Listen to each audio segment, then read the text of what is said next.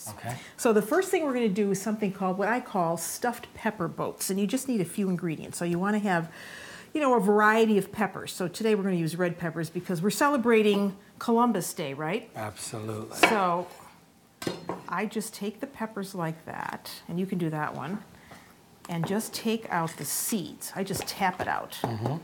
Just tap it out like that.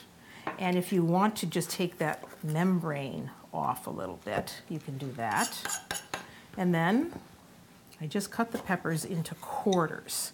So then you can take off any excess white membrane that's in there. It's not going to hurt you to eat that, but you know, it doesn't look so nice. So there's one. What kind of things do you like to eat anyway? I mean, being a mayor, you've got to be on the run all the time. Are you going to a lot of rubber chicken dinners?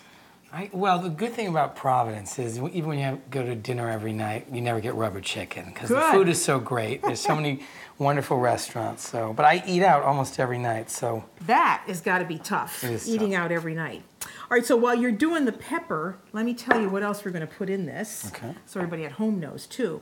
I like to use something really spicy with this. So here we have sopressata, which is a pork product, and as you can see, this one has peppercorns in it. And you can buy it in a store, just like this. For somebody who's so busy, you just get it in a container like this, a little package like this, and you're all ready to go. So to do enough peppers for 6 or 7 people, we need 6 to 8 peppers, depending on the size. And we need about a ½ pound of the sopressata, or you could use salami if you wanted to, or mortadella. So now what we're going to do is, we're going to take this and you're going to put it in the food processor. So you can use any kind of meat, any prosciutto, you could salami, use prosciutto di Parma, you could use salami. This has a little spicier flavor, so I like this. All right, so now you pulse that up. Okay, stop, stop, stop. Very good. Now what we want are to add some olives. So I like some oil-cured olives, so we're going to dump those in. This is so fast and so delicious. And here I have thyme. Okay. So we have thyme chopped up. Okay, so now you want to whirl that up again. Just a couple hits, good. And now we can take that out. We're going to put it in a bowl. Let's put it right in here. Here. There we go. And I always hold it by the bottom so that. So that's going to be our filling.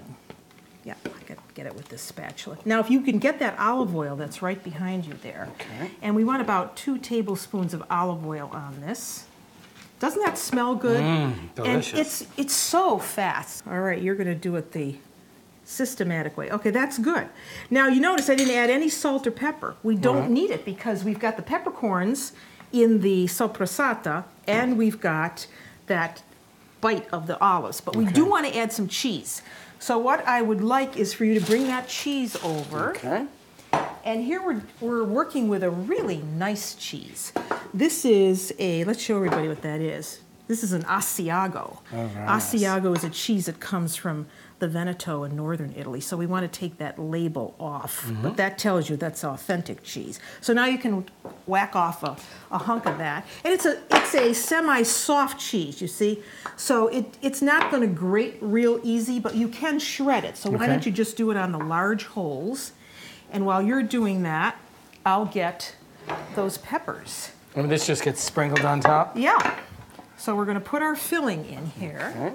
Why don't you tell everybody about your Italian heritage?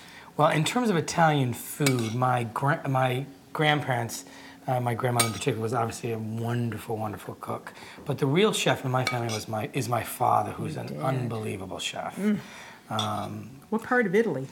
My grandmother's from Ischia, right off the coast of Naples, and my grandfather's from Pontegola. Yeah, Ischia is beautiful. Have you been there? Many times. Wow. It's absolutely beautiful. But my father's most famous for his seafood. You know, all of the so he does like the fruta di mare. All the seafood, and the eel, and squid, and... Well, look at how pretty these look. Beautiful. And your guests are going to love this because it's just something a little unusual that they... It looks like you've been spending all day. Doesn't it? It looks like you've been there forever. Okay, now you can sprinkle the cheese over the top. And we chose to use the Asiago cheese because it's a really good melting cheese. I mean, you could use another cheese if you wanted to. You could use a Parmigiano Reggiano, which is a cow's milk cheese. Or you could use a Pecorino cheese if you wanted something that had a little bit of a sharper bite. So now we've got that ready, and we're going to give that just another little drizzle of olive oil, and I took the liberty of putting your oven on at 350 degrees. These are going to bake for about 35 minutes or so. So you can go over and get those in the oven because we've got company coming.